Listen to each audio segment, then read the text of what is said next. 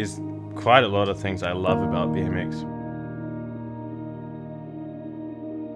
I just love getting into the pressure situations and actually having to perform. Just doing all the work to get to the pressure situations now, and then it's actually enjoying that moment.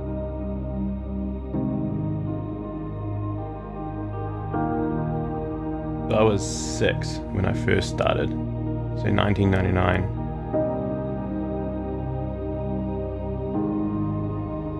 I was NZ30 to NZ40 for about the first 5 years of my career until I was about 10. When I was 11 and I made the Mighty 11 team, I knew I was good, but I just wanted to keep pursuing it. Getting dropped from the New Zealand team in 2013, I was essentially left on my own to find or figure out how to even do this anymore as an elite athlete. In the last few years I've been able to get the support from East City BMX, but New Zealand Cycling does nothing to support me as an elite rider. I really believe that I've not got anywhere near my potential. I'm not going to stop until I get to the point where I have given everything I can and know that there's nothing more I can give. Once I reach that point, then even if I'm not the best in the world by then like I know I would be pretty fulfilled. I've got this vision in my head of what I can do and what I'm capable of, but right now I'm not there. But I personally just see it as motivation to keep going, and I wake up in the morning and I know this is what I need to do to be competitive in the world.